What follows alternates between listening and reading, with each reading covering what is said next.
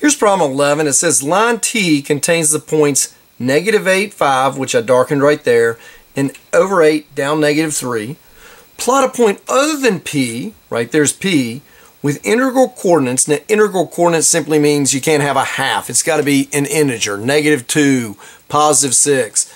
They don't want any 2.3s or anything. So it wants it to be plot a point other than point P with integral coordinates that is on a line parallel to this line right here, and it goes through P. So we got to find some other point. That's what we're going to have to do. Now, what I need to do if I want it to be parallel, I got to have the same slope as this line T.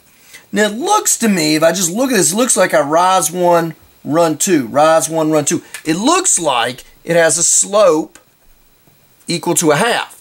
But I'm not 100% sure. I better check because they gave me 2 points that are guaranteed on here, because that could be just a smidgen off, and we don't want to make that mistake. So let's see. If we rise, because slope is always rise over run. Remember I say the expression, rise with the y's and run to the exit. Rise over run. The change in your y's over the change in the x's. So if I go up, this goes up 1, 2, 3, 4, 5, 6, 7, 8, and then it runs over 16. 8 over 16, which is a slope of a half. In this case, since it's going up to the left, it is a negative slope. So we need a negative slope of a half.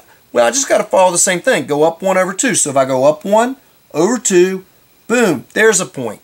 I could go up 1 over 2. There's another point. Up 1 over 2.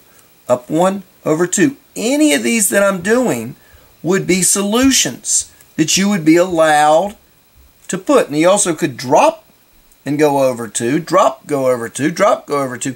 You could do all these. Any of these points here would be points that would make this new line through point P parallel to the original line T.